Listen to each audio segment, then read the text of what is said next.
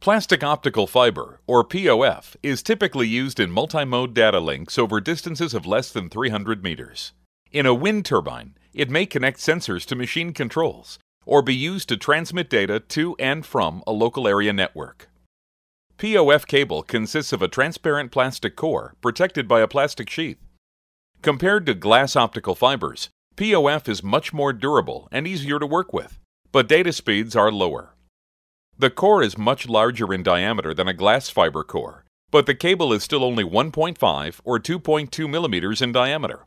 POF cables are often used with visible wavelength lasers as a light source. The cables are very flexible and may be bent to a small radius. Several different termination systems are available. This system requires the technician to make a clean, straight cut using the supplied tool. Next, the end of the cable is polished with a special cloth. Each time the dispenser is opened, a clean section of cloth is pulled into position. Lightly polish the end by rubbing in one direction only.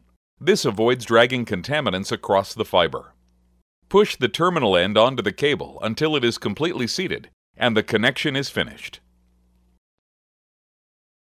Technicians may use test instruments to determine if POF is transmitting a signal. A visual fault finder sends a visible laser through the cable. If the cable is intact, the light will be seen at the other end. The pulse function in this tester helps make the light easier to see.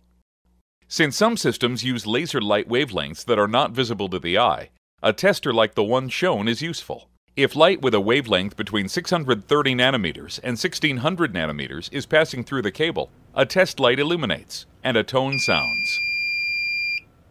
In this example, the tester detects the room light passing through the cable.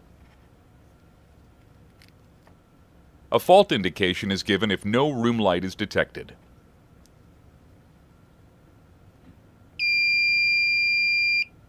Tools and techniques for working with plastic optical fiber may differ based on the system used, so be sure to consult the applicable manuals before beginning work.